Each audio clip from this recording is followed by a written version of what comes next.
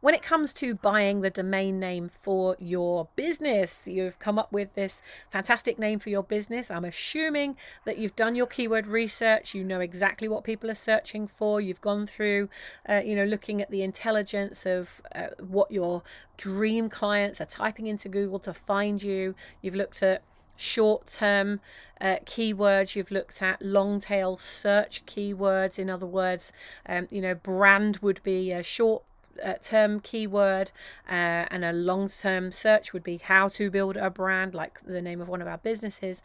So I'm assuming you've done all of that already, and you're now at the point where you are going to choose your domain name, or you're going to go buy your domain name.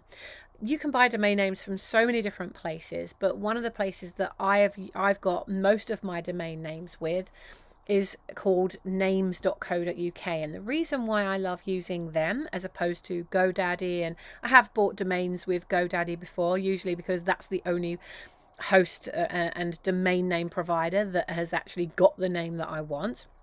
But I tend to find that, and by the way, that's because they have bought it. So for example, when we bought How to Build a Brand, we bought the howtobuildabrand.co.uk and .org from names.co.uk, but GoDaddy had already bought the domain howtobuildabrand.com.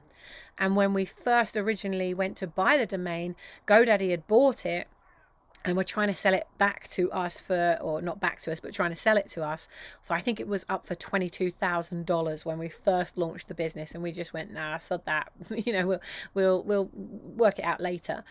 And gradually it went down and down in price. It got to about $1,500 and we said, yeah, sod it, let's just buy it now. So it was part of the asset for the business. But when it comes to, going through the process of buying domain names, usually I would do it through names.co.uk. And the reason I do that is because they have lots of really good domain extensions. So for example, you might want to get a .global or a .club or a online learning. They've got all these different domain endings. Now, you do want to use either .co.uk if you're a UK business, or .com if you're a global business, or if you're based over in the States, for example. You do want to usually secure those domains. And you know what? I would just buy all the domains that I could get, just to stop anybody else from buying them, because it's your brand, that's your asset, right? So if you start trading and then somebody else goes and gets a domain name that looks like yours, then you've potentially lost some business to that person. So just buy them all so that it stops any of your competitors from buying them. But the other thing is around that is that when you have domain extensions that have .global or anything other than .co.uk, .com, the usual standard ones, then there can be filters on people's email accounts that stop those domains from being able to email people, so it goes straight into their spam filter. So if you do use one of the domain names that I'm about to talk about, then I wouldn't use it to send your emails. The kind of things that I would use those domains for example, is when we don't run Brand Builders Club anymore, but when we did, we couldn't get brandbuildersclub.com or brandbuildersclub.co.uk, but we also weren't planning to really grow it through Google. It was a club that we were building very intentionally, very purposefully, and through word of mouth. So we didn't rank any Brand Builders Club stuff on Google, and that was never the point. We grew that within our bigger business. So we ended up buying the domain name brandbuilders.club. So that's an example of how you can, if you're not planning to grow the business on Google and you're not planning to use it as an email address, it's a way of being able to point people directly to a domain name that has your brand in the title. So you might have .training or .online learning, .club, it might be .community. So if you're not planning to use your email addresses from it, and you're not planning to show up on Google for that domain, then it's a good way of doing it when you've got a product, for example. So like Brand Builders Club was a product, it wasn't a business when we first launched it anyway. It went on to become one, but that was a few years down the line when we realized actually it had the potential to grow a lot bigger, and so we did other things with the domain. But another example is we used to run brand building boot camps, and so we went and bought the domain www.brandbuilding, I think it was brandbuilding.bootcamp, but we also had brandbuildingbootcamp.com. So we went through all of those, but it was just easier when we were on podcasts, and when you're speaking, especially if you're going to be speaking a lot, you might want to get a .me, so booksammy.me or something like that. So I like names.co.uk because it has lots of different extensions. Like I say, don't use it for your email, don't use it to try and rank yourself in Google.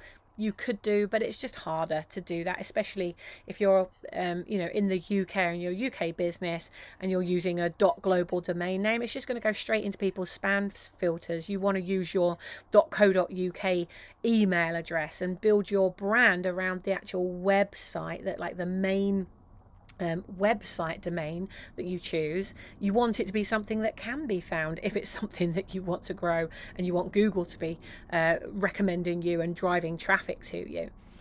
Whereas if you've got a product and you're just using it to put it on a postcard, so for example with our old howtobuildabrand.com domain, if I was speaking on a summit and I said, yeah, come and join us on a boot camp, and the host would say, oh, what's the link to that?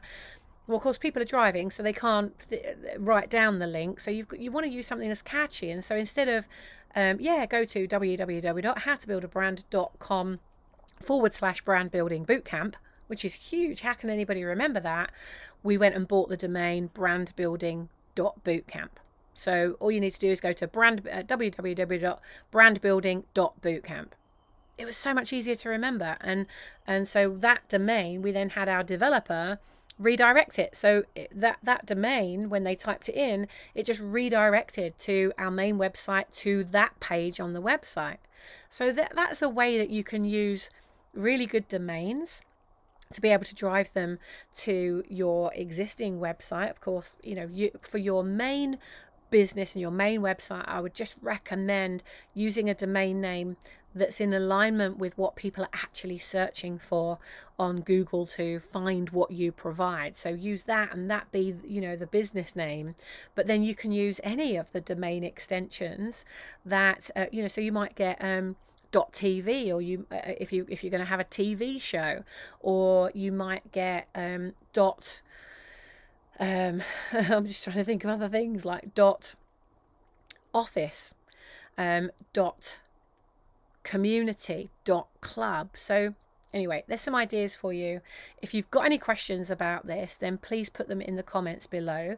But like I say, unless somebody else has got the domain that I want and they've bought it and I'm having to buy it through that provider, I usually go to names.co.uk. I just find that they're the best, and I can keep everything in one dashboard, and it's very, very easy for me to be able to go in and upgrade my domains, or switch them, or divert them, redirect them. As I just said, you can redirect them to your main website, so when someone clicks on it, they go through then to that particular area of your website. Anyway, got any questions, put them in the comments below. Otherwise, have an amazing day, and we'll see you next time.